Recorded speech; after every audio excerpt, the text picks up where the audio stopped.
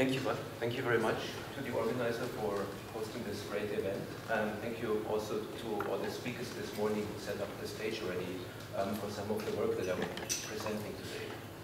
So I'm coming from a memory perspective. I'm a memory researcher, and the key question that every memory researcher is always asked: how can I improve my memory? Or what is it actually? Why do I remember these things? Why do I forget other things that might be important? So the critical question is actually, what's the mechanism in the brain that prioritizes the important information that we actually want to remember compared to the information that we can actually forget, information that's less salient? And usually in memory research we look at, as we heard already before this morning, basically at the level of information. When we see the information, what information do we sample and how do we process this information? But what we don't really look at is how a specific state facilitates learning. And today I basically want to talk about how a curiosity state, simply being in a curious state, how does that actually benefit learning and memory processes? So when we usually bring people to the lab to study their memory, people see specific items. And usually, as I said already, we look at stimulus-related activity with neuroimaging methods and see how this activity predicts later memory performance. If we want to induce specific motivational states, the main paradigm that's been used so far is via monetary incentives. So for example, in this way, a monetary cue, which is a high reward cue, $2 is shown. And there are different ways to, different paradigms, different ways to manipulate that. But this is probably the most straightforward one, where a reward cue basically is contingent, like the reward is contingent whether this reward will be paid if the subject remembers that information later on in a memory test. So we use this reward cue to induce a motivational state. And the main explanation so far in the literature has been that this reward cue elicits a dopaminergic response. And we know a lot about that from animal studies, and there's more work on that now coming out with fMRI in humans, where it's thought that the dopaminergic response is elicited by the reward cue itself, and then also a slow ramping up of dopaminergic activity towards the information. As you might know, the key areas in that circuit are the VTA, specifically, the release of dopamine into the circuit, the nucleus accumbens, which is an important hub in the brain's dopaminergic circuit. And the key question is really now in this talk, how does this circuit interact with the hippocampus, where we know that the hippocampus is important for forming long-lasting memories. And in fact, it has actually been suggested by several theories, several models, that these areas actually form a loop, a loop between the VTA and the hippocampus to facilitate learning.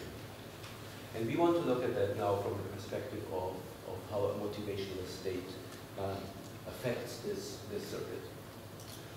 So in one study, a very seminal study by Alison Adcock et al. At Duke in 2006, they used this approach, they introduced that approach with the reward cue, with the monetary incentive task. And what they show is basically specific, as we heard already this morning, specific to the reward anticipation period.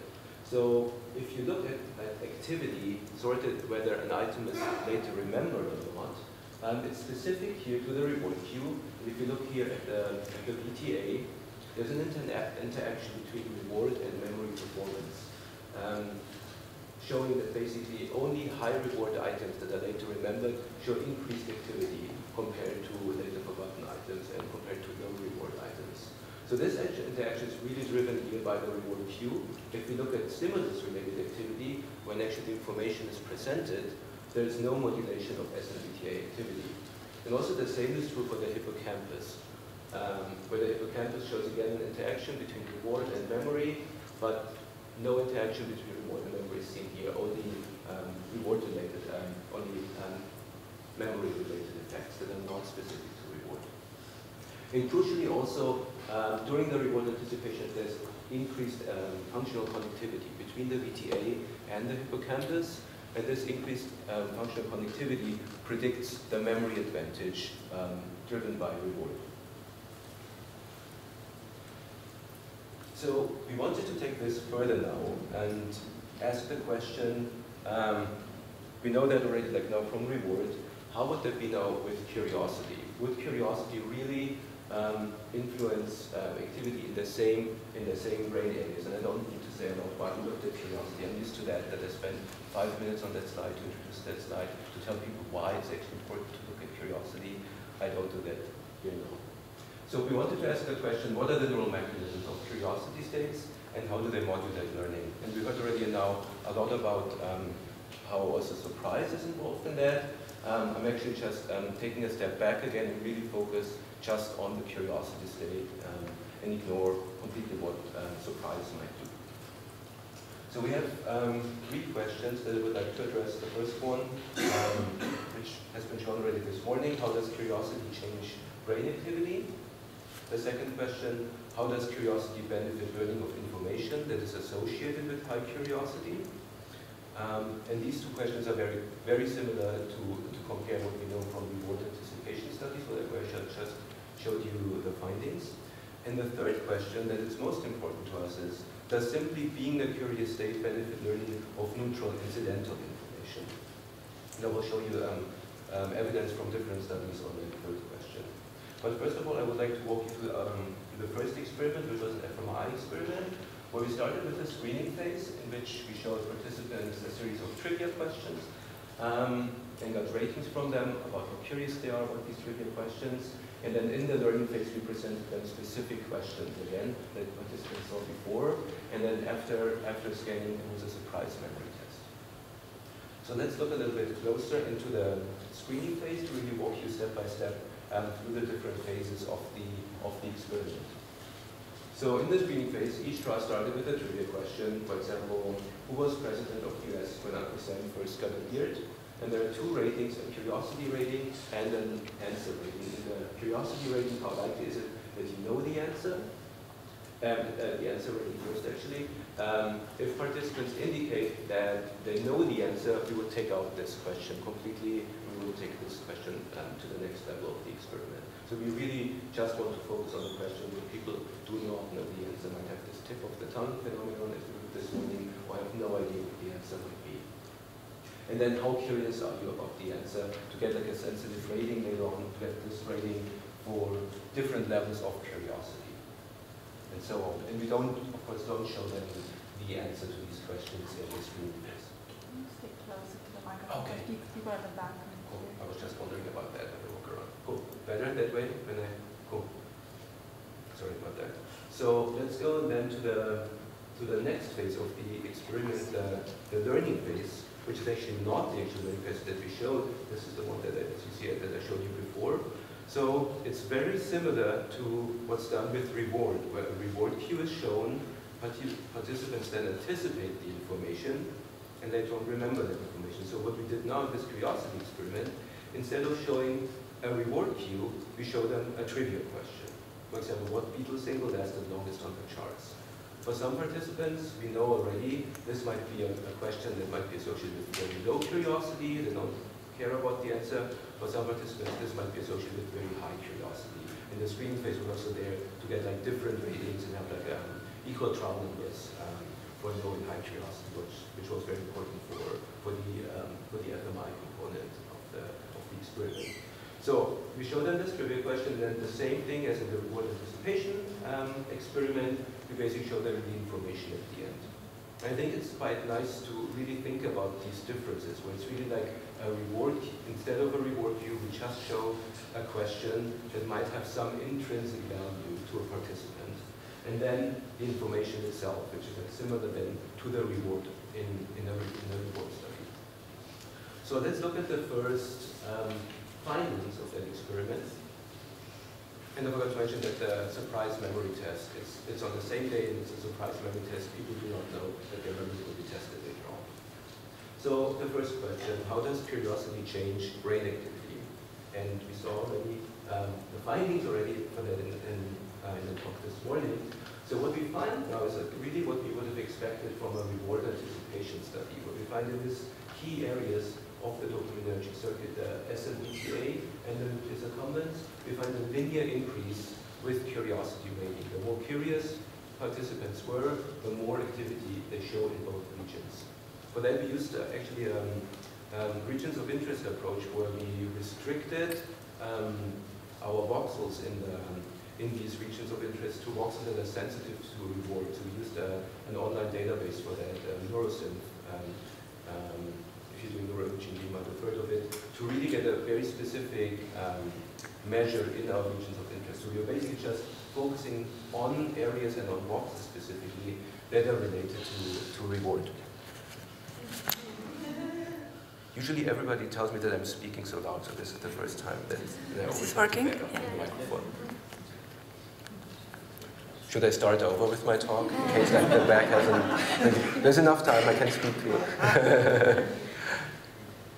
So yeah, so we basically had a quite sensitive measure based on this online meta-analysis on reward anticipation and see exactly the same trend what we would have expected.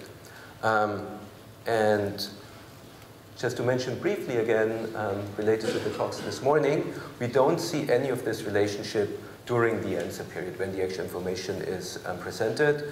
And really the answer might be, we really did not get any ratings during the answer, so we do not have any surprise ratings for that. And also if we do a whole brain analysis, we can actually map out quite nicely other areas that are influenced by dopamine and track quite nicely the dopaminergic circuit. So for example, also PFC activity. Importantly, in this contrast, we don't find that curiosity per se affects hippocampus activity. But now this gets important now for the next question. How does curiosity benefit learning of information that is associated with high curiosity? Yeah, so just to drive home this point again, now we're interested basically how these two areas interact with the hippocampus and activity in these areas, how they, if they at all facilitate learning. And just a precursor, we basically replicate findings from a previous study by Kang et al., which was actually the first imaging study on curiosity, where they also showed this behavioral pattern that trivia answers that were associated with high curiosity, or the more curiosity it was associated with, the better their memory performance was. And as Romain already mentioned this morning, this is kind of like a sanity check. You would expect that people who are more, if you're curious more about information, there should be better memory for that. So we replicate this finding again and again. It's a strong effect. Almost all participants show that trivia answers related to high curiosity are better remembered than trivia answers associated with low curiosity. The interesting analysis is now, what are the neural mechanisms that drive this effect? So we did a very similar approach again as in the reward study by Alice and Adcock. We basically look now at the question-related activity, so it's pre-stimulus related activity, and we sort brain activity by whether an answer will be later recalled versus a trivia answer that will be later forgotten. And we do that separately for high curiosity and for low curiosity conditions. And what we find in the nucleus accumbens is again an interaction between reward and memory. So you can see that really only the trivia answer recalled associated with high curiosity show more activity in the nucleus accumbens compared to the forgotten ones and compared to other ones in the low curiosity. Also in the hippocampus, we find a similar situation, so that the hippocampus dissociates already at the time of the question whether an information will be later remembered or not in the high curiosity, but not in the low curiosity. And of course you might wonder now, like, oh, there's actually more activity in the hippocampus going on during low curiosity. We think this is something to do that people during the question, when they see a low curiosity question where they might not be very curious to see the answer, they might probably retrieve other information from previous trials. But there's also an interaction between curiosity and memory, as we see in the nucleus accumbens. So again, this seems to be very, very similar to what we would expect with reward, with extrinsic motivation. And again, without any surprise ratings, just with the curiosity rating, all we see at the answer is basically main effects of memory, that there's more hippocampal engagement when an item is later remembered versus forgotten. But we don't find any interactions with curiosity.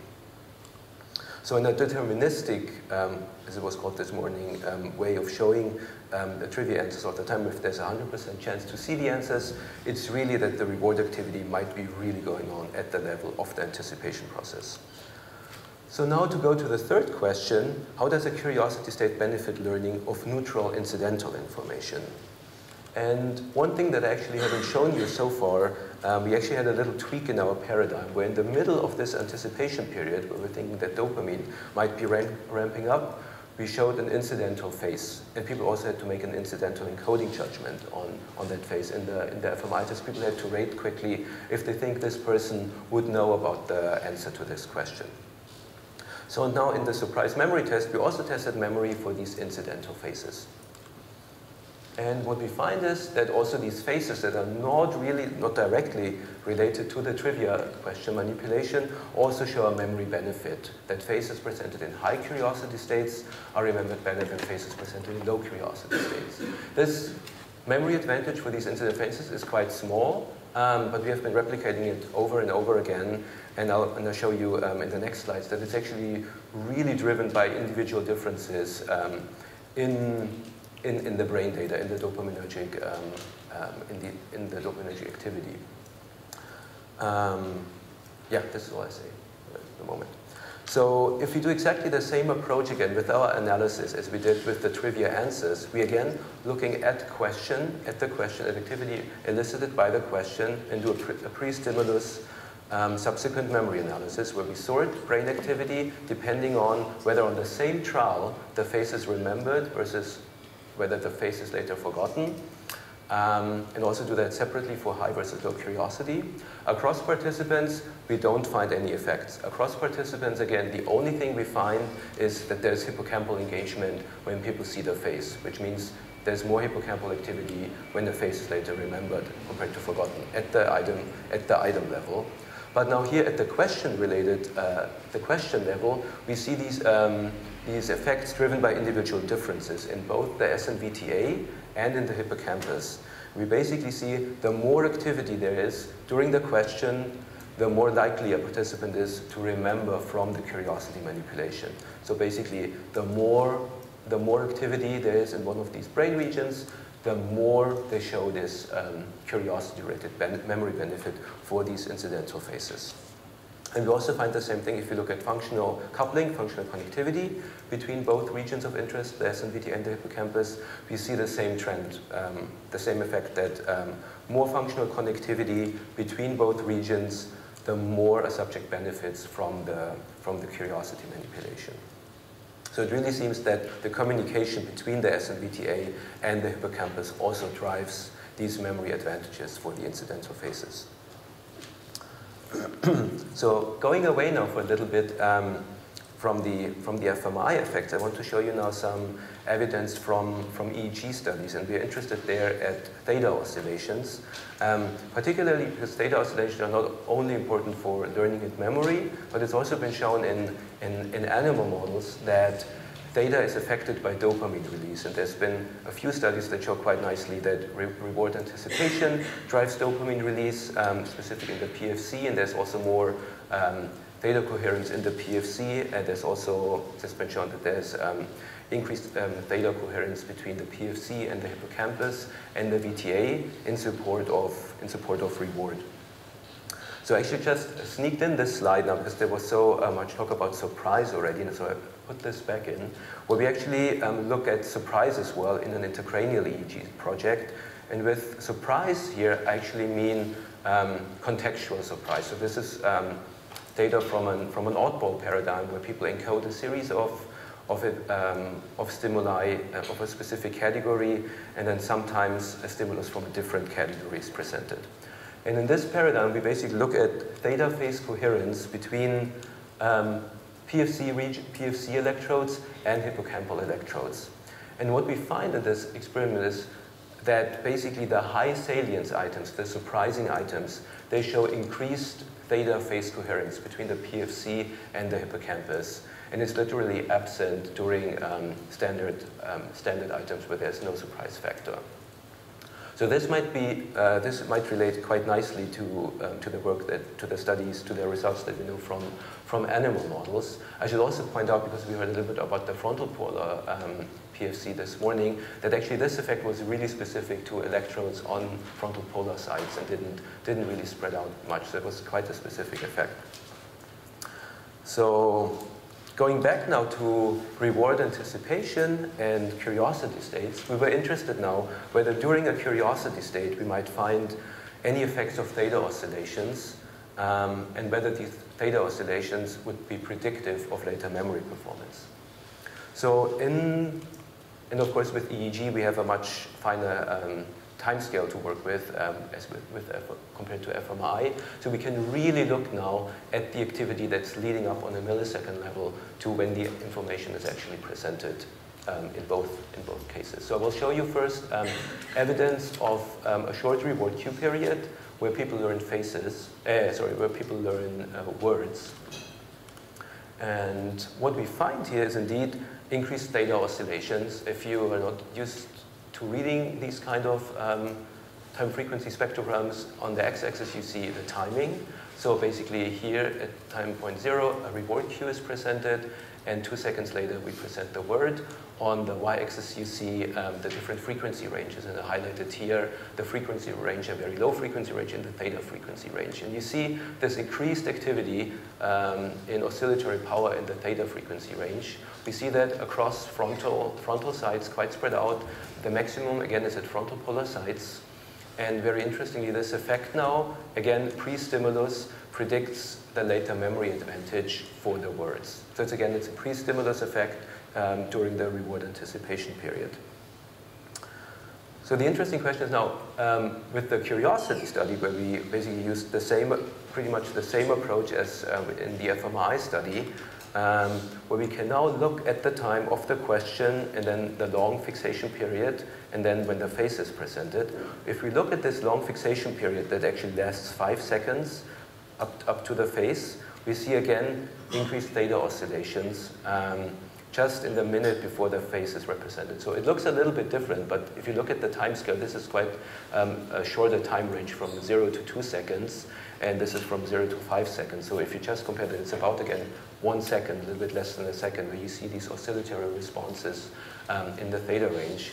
And we see that, again, it's more right lateralized on frontal polar sites. And again, this effect explains the high curiosity memory benefits for these incidental phases.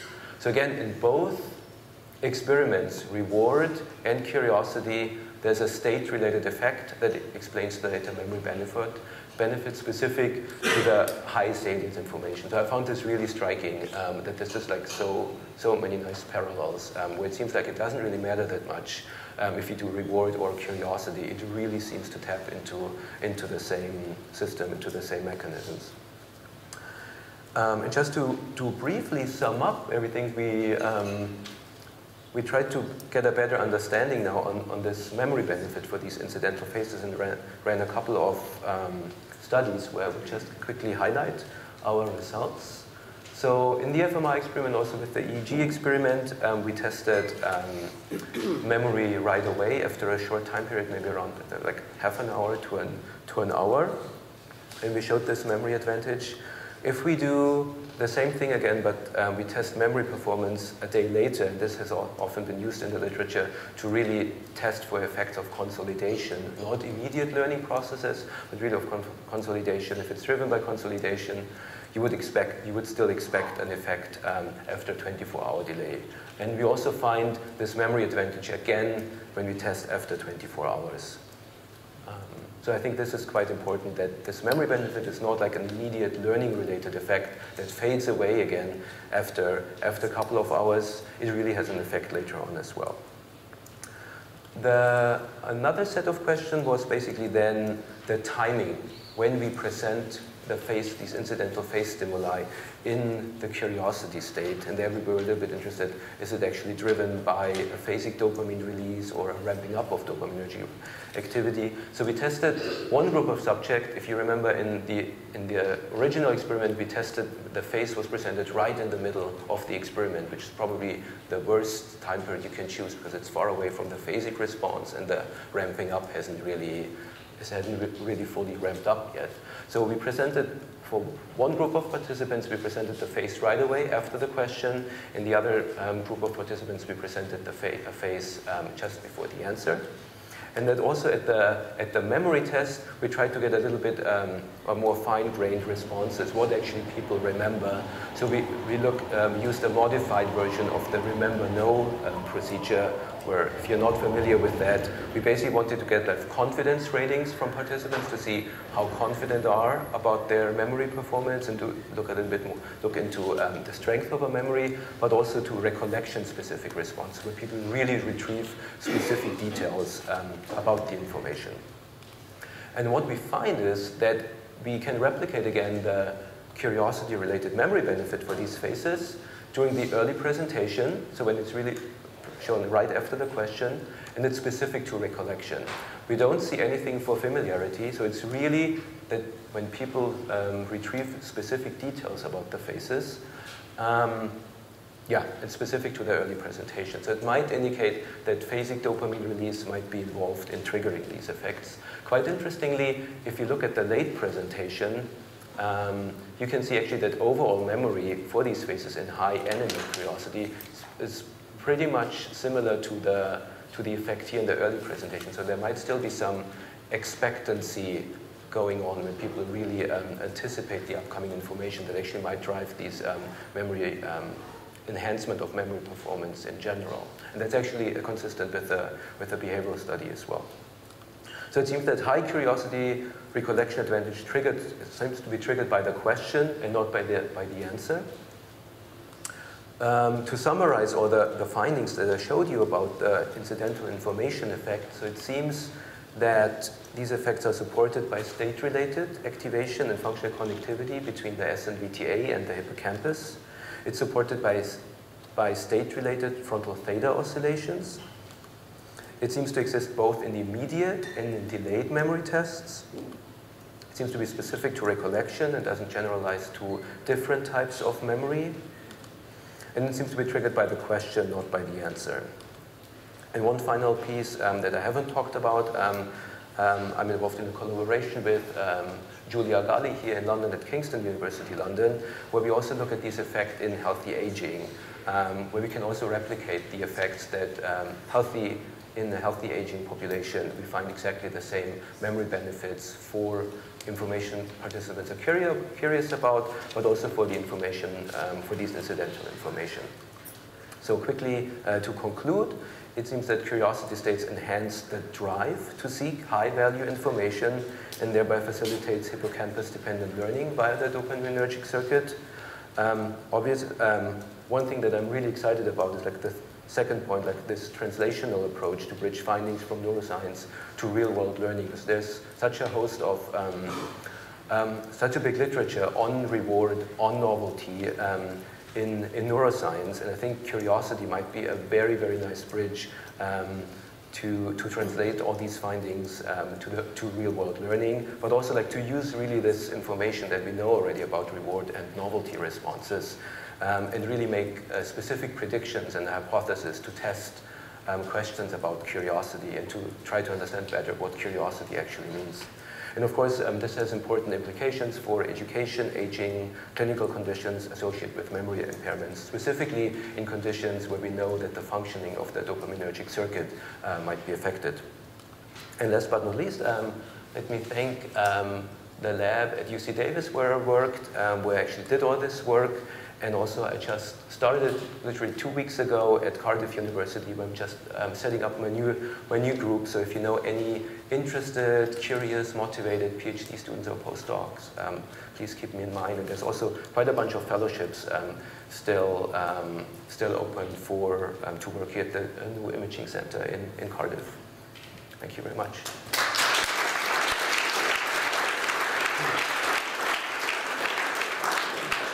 Thank you very much.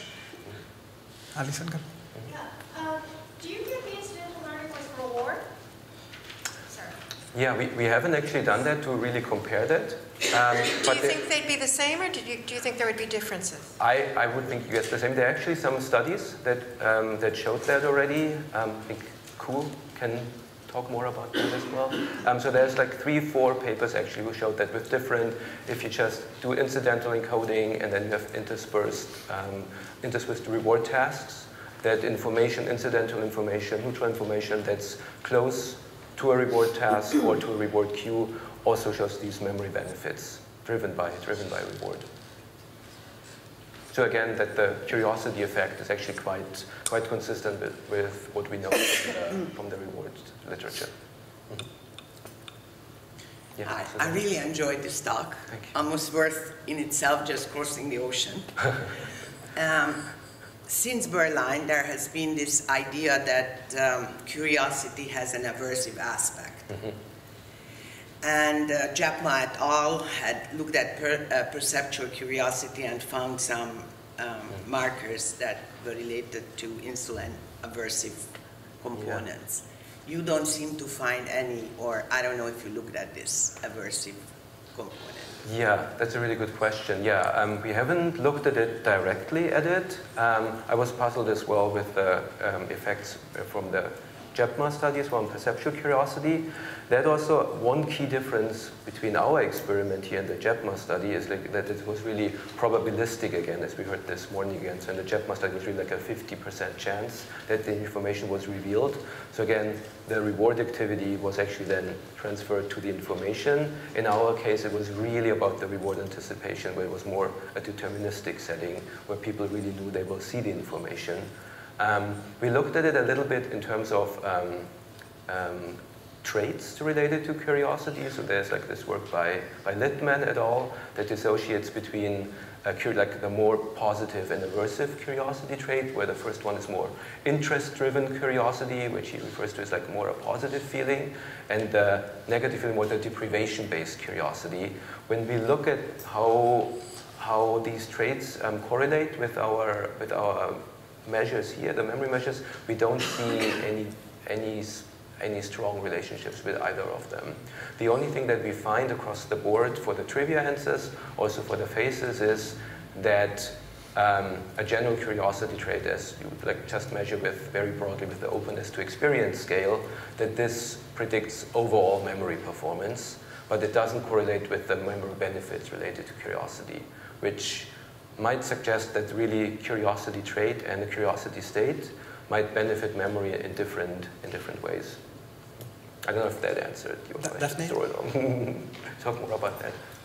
Thanks for a great talk. Yeah. So I'm wondering whether you think of curiosity as being down upstream from that VTA activation, or if I gave you a thought experiment that probably Isnat and some of you are doing right now, if I just asked you to close your eyes and to activate your VTA through neurofeedback, am I going to report that now I'm in a curious state and I want to know more? So your prediction would be yes? I don't know. I don't have a good answer to that. But yeah, we haven't looked at that. There's one study by Alison Adcock where they actually did the same thing. You probably know about it with neurofeedback, where they activated VTA, where taught people to activate the VTA. I think they're just working on a component if this basically modulates learning then of incidental information. They didn't ask people to rate their curiosity. No, they didn't. But if it's a similar mechanism, yeah, we don't know. Okay. Yeah, so I have a question that, dovetails with this. I just wonder about the specificity of your effects, right? So two things make me worry. First of all, the fact that the learning transfers to incidental material that you're not curious about. And second, the similarity in the theta activation between curiosity and reward anticipation. So I wonder if the effects that you find are really specific to curiosity, or maybe they're just enhanced vigilance, enhanced attention, executive control. Yeah, that's a really good question. So yeah, I've thought a lot about the effect of attention, if attention or simply arousal might drive these effects.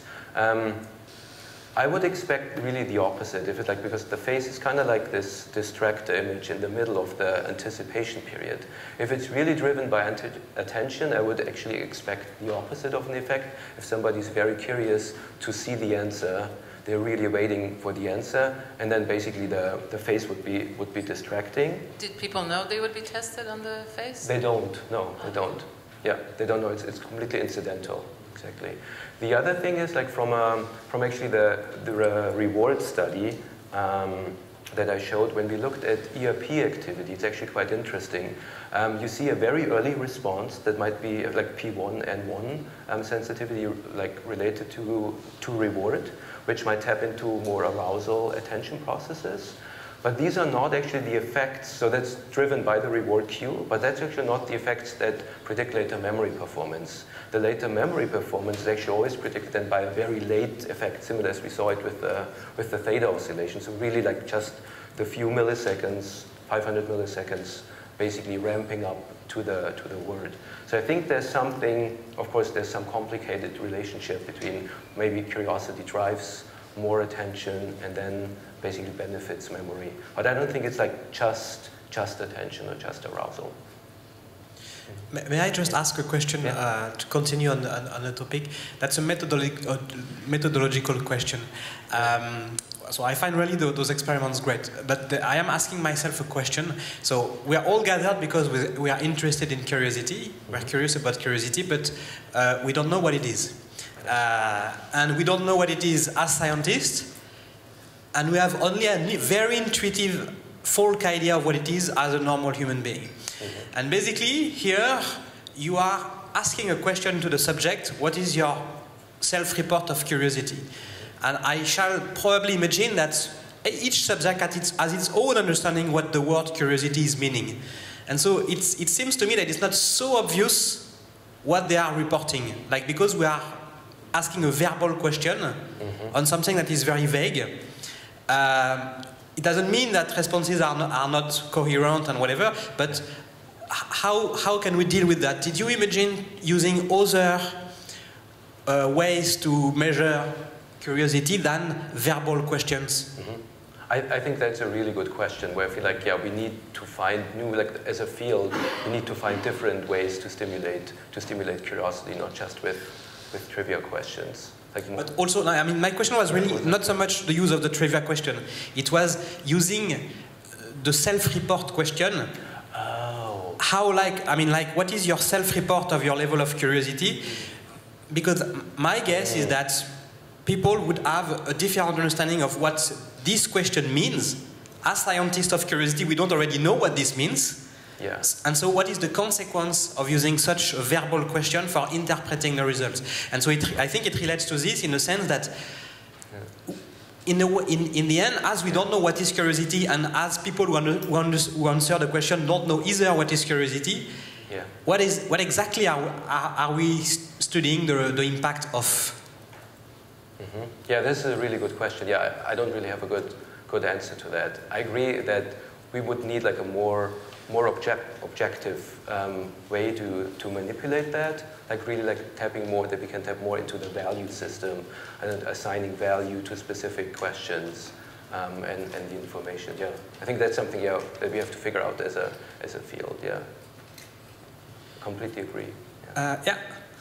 Just a couple of sort of naive questions. If I was a teacher, I'd be interested in students remembering things for longer than 24 hours. So does what you've found make any suggestions of how curiosity could actually encourage longer-term learning than 24 hours? And the second one, I was very interested at the end, you had two final points, which you threw away almost, which I'm particularly interested in, is one, the translational effects, and similarly, you said there's implications for education, etc., etc. I know we'll talk about this hopefully a bit more on Saturday, but could you just give us a heads up of what's in your head on those two things? Yeah, definitely. So in terms of the timing, 24 hours was basically just the first thing. It's easier to do in the lab. There are other studies actually who did longer time delays, up to 3 weeks. And they also see these memory benefits after longer time periods, so important for translational perspectives. Yeah, and then basically the second question, so what's really the translational benefit of it? I think it's like, yeah, when I talk to teachers about that, it seems to be that everybody knows, oh, questions, it's important to ask questions in the classroom, but it then seems like there are so many constraints, like going through the curriculum, that not a lot of people, not a lot of teachers actually do that. So I think the first point really is like having some proof that asking question really works, that it really makes a difference, and basically what are the mechanisms, why it facilitates learning. It's really just to prove that.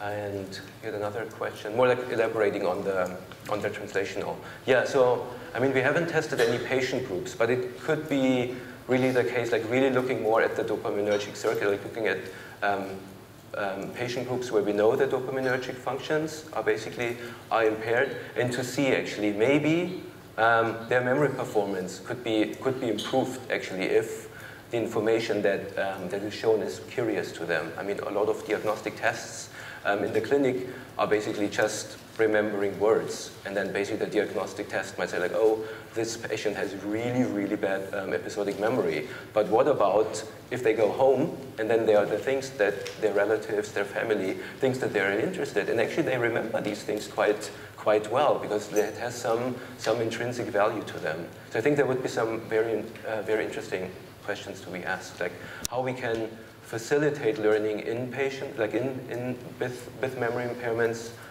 but also to understand more, not so much translation, but also to understand more about the mechanisms that might drive these effects. I hope that we can discuss more about that. Okay, so I have just a brief comment about the question of Pierre-Yves, about the validity of the writing. So I think that if curiosity is framed as a motivation, it should, if valid, oppose other motivations. And one of the ways to validate these ratings is to see whether it's also predictive of the willingness to wait, for example, to get an answer, or the willingness to pay to get an answer. And in the field of behavioral research, there are actually this validation of the ratings. For example, the recent study in the lab of Shoami in New York shows such effects. And for Matthias, I was wondering whether you've seen any negative correlation with curiosity at the question stage in your data, because it's very intuitive to report the positive correlations, like more activity in response to more curiosity. But have you seen negative correlations in your data? And if, yeah, just it's really, I'm really curious to know. Yeah, I'm not 100% sure anymore. I have to go back to the data. I don't think there was any negative correlation. Yeah. Okay. And but I really have to go back. I can't say for sure. And as I remember in your paper, there is a writing for confidence in the pre-screen session. Subjects rate their confidence, also yes. Their curiosity. Yes. And did you look at any interaction between response to curiosity, response to confidence? Were they orthogonal? Could you still see curiosity response when controlling for confidence? Yeah, I was thinking about that. Unfortunately, we didn't do it in the FMI because like it pretty much came down to not having enough trials for that. So yeah, I didn't look at that. But it seems to be, if we look at the 24-hour data, we had like specific to confident old responses was the behavioral effect. And that seems to be what we see now with the behavioral effects, where we just see the effect specific to recollection. Okay, because the way you've selected questions based on different confidence bins will be a good way to look at those effects. Yeah. Okay, thank you. Yeah. Okay, last question by Tia. Yeah, so this is a half-serious question. So it follows from... I give you a half-serious answer. On your finding on non-specificity of the effects, the incidental effects. So I have to say, I find it puzzling. And then Derek's question about education. So then would you expect that we could get teenagers to learn about physics by getting them interested into trivia questions just before the class? Yeah. So the first question was... The first question was again? No, this is the... Oh, this is the real question. Let's try it out. There you get my half-serious answer. So I think it's really about the question, really, instead of just showing the information, really trying to get a question, finding a question for every specific student that really might motivate them, then to go about and to really seek the information. I think it's really like about getting everybody in the classroom to seek the information, that they're in the right state, in the right receptive state. Okay, thank you very much again. And so now we have